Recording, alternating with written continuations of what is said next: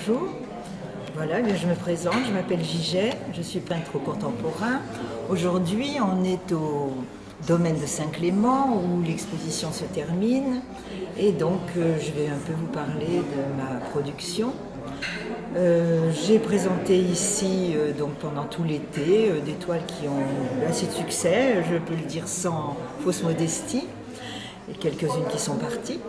Donc là je peins, je vous présente, je peins sur toile, en acrylique sur toile, et puis j'ai aussi inventé une technique de papier froissé, collé, sculpté presque sur toile, et je pense que c'est c'est original, c'est mon original.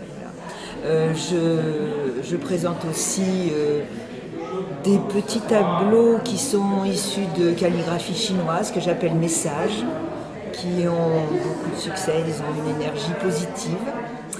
Et je peux parler un petit peu de mes déchirures, donc de ces papiers déchirés.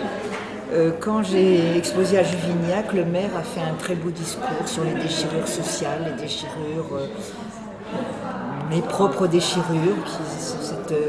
J'ai du mal à en parler, mais c'est vrai certainement qu'un peintre ne sait pas exactement ce qu'il va dire, mais il dit tout de lui en fait dans sa peinture. Donc c'est pas très facile à moi de me présenter tout ce que je veux dire, mais ma peinture le dit.